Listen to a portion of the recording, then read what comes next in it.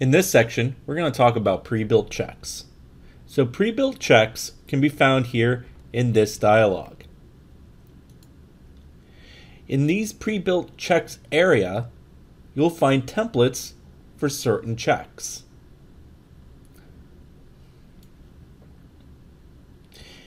If I want to be able to report the number of area schemes in a Revit model, I can simply come right over here to configure.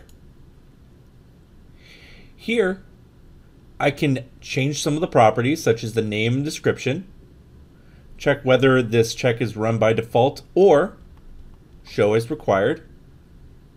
And when I click on Add, you'll note that when we're adding a pre-built check to the check set, it will be added to the unused checks area in the structure page. So I'm going to come right up here to Add. The check was now added. When I click on that add, it brings me back to the template page. Now I can continue to add in other kinds of checks, such as keynotes,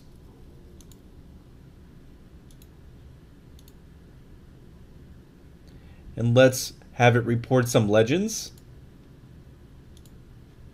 Maybe I want to know the largest families.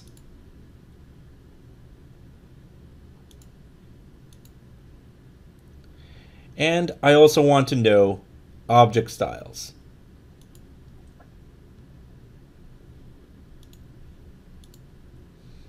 Now that I have some pre-built checks already configured for me, I can just come right over here to my structure. As noted, those checks that I had earlier show up here in unused checks.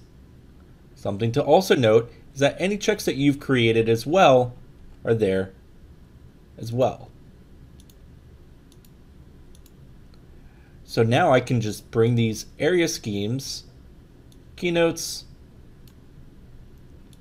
legends, largest family, and object styles. And then of course, save my structure.